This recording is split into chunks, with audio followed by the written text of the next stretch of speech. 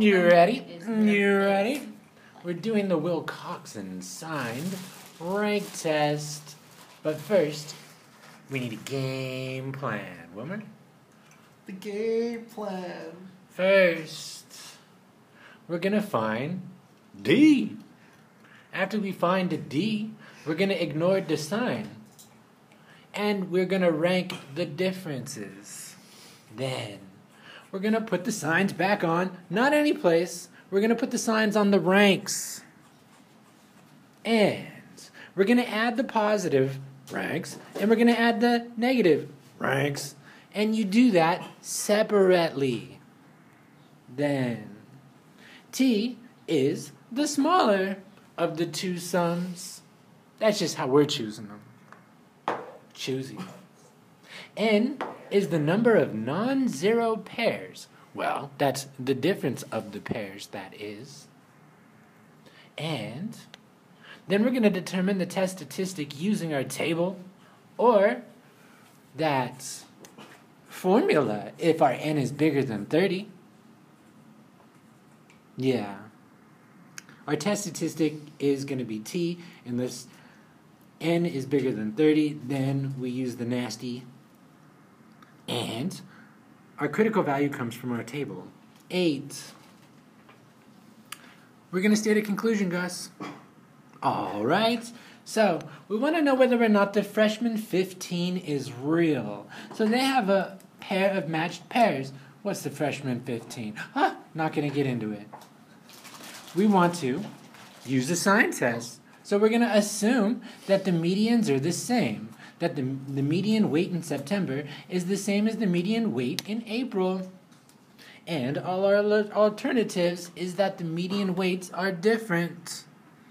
Okay, so now what? We found D. The difference is we took September and subtracted off April. And then we took September and subtracted off April. September minus April, September minus April, and that's what that blue stuff is there. That's that D. So, step 1, complete. Now, we're going to consider them as if the signs weren't there. And we need to rank them. But we have 4 ones. So we add up the ranks 1, 2, 3, and 4, and we divide it by 4. And that's why all the ones are getting the rank of 2.5. So that's 2.5, 2.5, 2.5 now. Oh, we have 3 3s. What ranks are we on? We're on ranks 5 and 6. We have 2 3s. Woozies. So I take rank 5 and rank 6 and I average them, and that's why the 3s get ranks of 5.5. Then the next rank is 7, the next rank is 8, the next rank is 9. Fine. We replace the sign. So we replace the signs on all the ranks. The signs of the original numbers onto the rank of that number. We're going to add the positives. That's 2.5 plus 2.5, that's 5. And then we add the negatives. Wilmer did it, so it's on him. So the negatives turn out to be 40. Now, that's a positive 40. Because, yeah.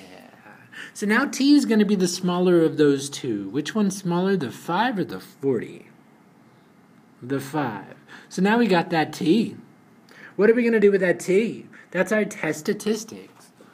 Yeah, test statistics excite me. Oh, no. My N is 9. But aren't there 10 pairs? We have to exclude the 0. Yeah, because that's the one that has no difference. Let's set up our critical values. We see our critical value is 6, and we do that from the chart with n being 9. Which sides reject and which sides fail to reject? Because we chose our T to be the smaller of the two, the left side is reject, and the right side is fail to reject. So now what? We need to decide where our test stat goes. Is that to the left of 6 or to the right of 6? 5 is to the left of 6. So we reject the claim that the medians are the same. And what does that mean? Well, I suppose the freshman 15 is real.